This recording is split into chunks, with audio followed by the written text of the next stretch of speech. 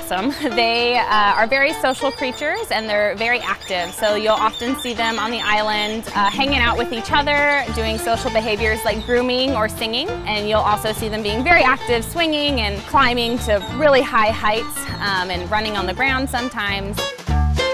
Jari is a 3-year-old white-handed gibbon. She was born at the Jackson Zoo and was originally rejected by her mother. Her parents had no interest in raising her, so they paired her off with a surrogate mother.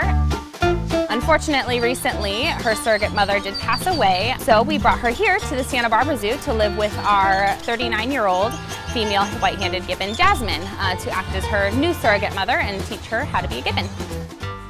Jari is very playful. She likes to swing around in the holding and play with Jasmine, and Jari is happy to have someone to play with and get away with mischief.